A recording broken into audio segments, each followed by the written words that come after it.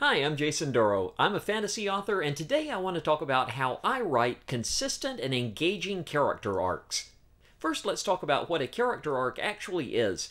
When you read a book or you watch a movie or a TV show, the story that you follow all the way through is usually the central plot. For a fantasy book, that might be that there is a mystical artifact that has to be recovered and brought to the forces of good so that they can triumph over the forces of evil, or something like that. It's usually very externally action-oriented. It's typically about an external conflict or an external event that's happening. In a romance, it might be about two characters that are trying to come together and form a relationship and have conflicts they're trying to overcome along the way. Or in a mystery, it might be that there's a detective who's investigating and narrowing down suspects and finding clues in order to solve a crime. That's what the main plot arc is all about. I myself am a very plot-heavy writer. I like designing complex stories and putting together stories that have a lot of foreshadowing and setting things up so that eventually readers get some twists and turns that are hopefully surprising but inevitable feeling to them. And even as a plot-heavy writer, a writer who really focuses on plot, even I feel like the characters are really the most important part of any story. Without the characters, you won't have anything for the reader to really grab onto or identify with, and the characters are the reader's entry point into the story. So having characters that develop and that are engaging and that can grab your readers, that's an essential part of storytelling in general. The way that I develop my characters to be engaging and relatable for the readers and something that really pulls the reader into the story is by paying close attention to the character arcs. And character arcs are something distinct and different from the main plot arc that we were just talking about. Sometimes the character arcs can follow along the same line as the main plot arc. They might be parallel to each other, but they still are separate and distinct things that exist independently of each other. As an example, with the fantasy that we were talking about, where the main plot arc might have to do with finding an artifact to help the forces of good overcome the forces of evil. The main character in that story might be going on that quest to retrieve that artifact and bring it back, but the character's character arc might be something like that the character begins the journey unsure of herself. She is insecure and doesn't believe in her abilities, and by the end of the story, her arc will have taken her to the point where she is confident, she believes in what she can do, and she has developed in that direction as a character. And that follows right along with her quest trying to get this artifact and bring it back. And it tells two stories that are interwoven with each other, but are definitely distinct arcs that are separate. So you might ask how I decide what the arc for a given character is going to be. That's a great question, and I have a very specific and definitive way to determine that. I myself am an outliner. I outline everything before I write. I plan it well ahead of time, and I know a lot of people don't do that. A lot of people just write as they go. So what I'm talking about here is what I know. I know how to plan ahead. I know how to outline, and that's where my methods come from. And in order to find the right character arc and make sure that I adhere to it throughout the writing, I have a series of questions that I ask myself about my main characters, and I write down the answers and keep a log of those that I use.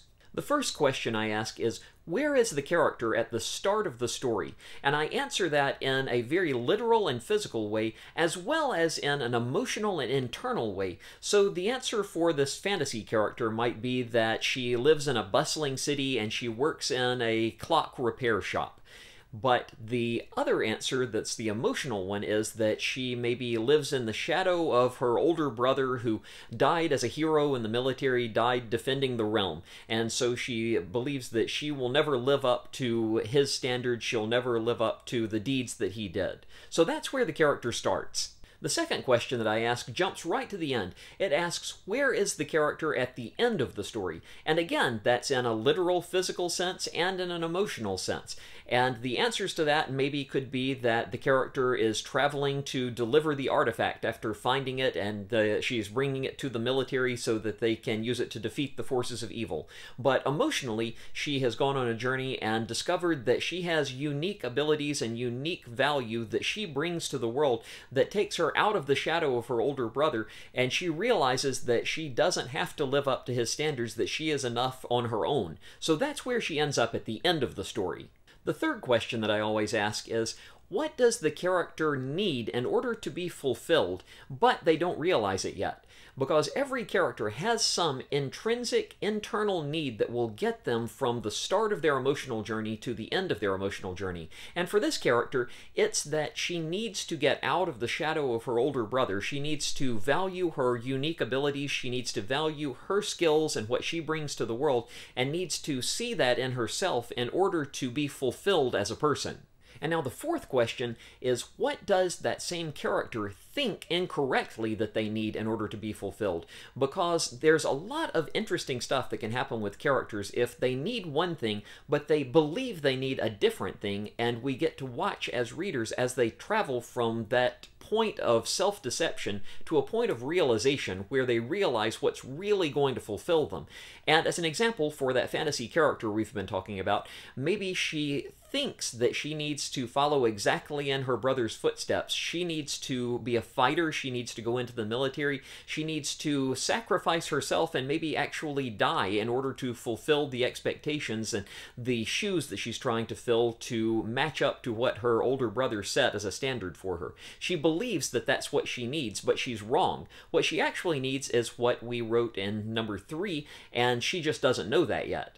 The fifth and final question that I ask about every character is, how do they get from here to there? And by here to there, I mean, look back at the previous answers that you wrote down, and how do they get from question number 1 to question number 2, from the start of the story to the end of the story, both physically and emotionally? And then also, how do they get from that point of self-deception to that point of self-realization? Those are the two things that we need to map out and figure out in order to answer question number 5.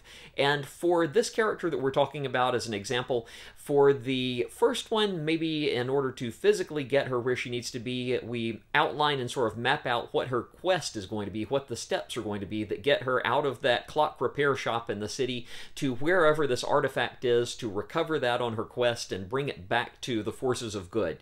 And emotionally, along that way, she will discover that she has some things to bring to the journey, to bring to the quest that were not things that were skills that her brother had. This will also take her to that point of self-realization from the point of self-deception.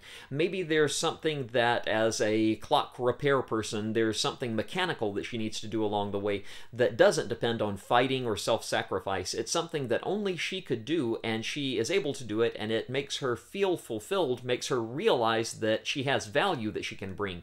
So you look for those points where you can pull the value out of the character, pull the unique traits out of the character, and really use that to push the character forward from one point to the other, and you write down how that's going to happen. It's usually about a paragraph long that you write down for the answer to number 5, and that's a really important one. So you want to do a good job of writing what takes them from one point to another for number 5, because you're going to use that later.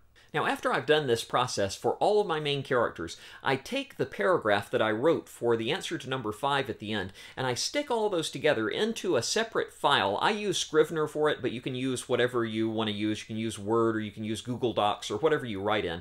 But I put it into a separate page in Scrivener there so I can see it in my hierarchy, and I leave it open in a little window thing above where my main draft is when I'm writing.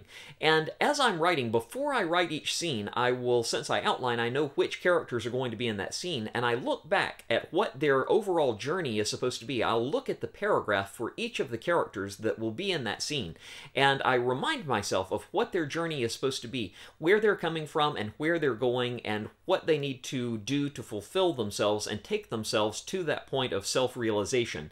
And then when I'm writing, I try to make sure that in as many scenes as possible, optimally in every scene, I am pushing each character in that scene farther away from where they started and closer to where they need to end up. It may not seem that way as I'm writing it. It may seem like they are failing. It may seem like they are backtracking. But really what I'm doing is using that paragraph that I wrote about them as a sort of guidepost to point them in the direction they need to go, and I make sure that their story pushes them in that direction. That's a great way to make sure in each scene that you're making progress on the character arc and getting the character developed every step along the way.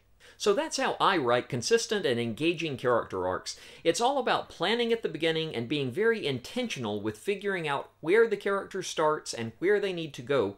And then, as I'm writing, I constantly look back and remind myself of those guideposts and those destinations and those origins so that I can constantly be aware of and very conscious of the character's journey, and I implement that all along the way. So that's how I do it. How do you build your characters? Do you have any processes like this? Or maybe you're not a planner, maybe you have a different way that you develop your characters. Let me know in the comments here. I'd be really interested to hear. And as always, if this video is helpful, please give it a like, and always hit that subscribe button so you won't miss my upcoming videos.